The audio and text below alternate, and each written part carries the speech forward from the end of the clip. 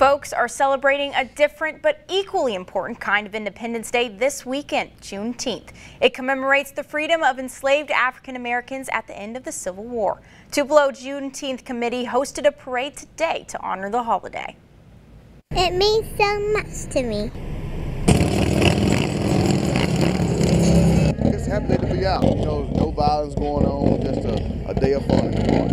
And that's what we need more of. You know, this is something that our forefathers, they gave their lives for. Juneteenth is a freedom day, and to understand that what all that people have to go through to get to this point, and knowing that now we can eventually finally work together and become one unit, that's what's important to me. And everybody's having fun. You got everybody out here from the park, everybody lives here, everybody's having a good time.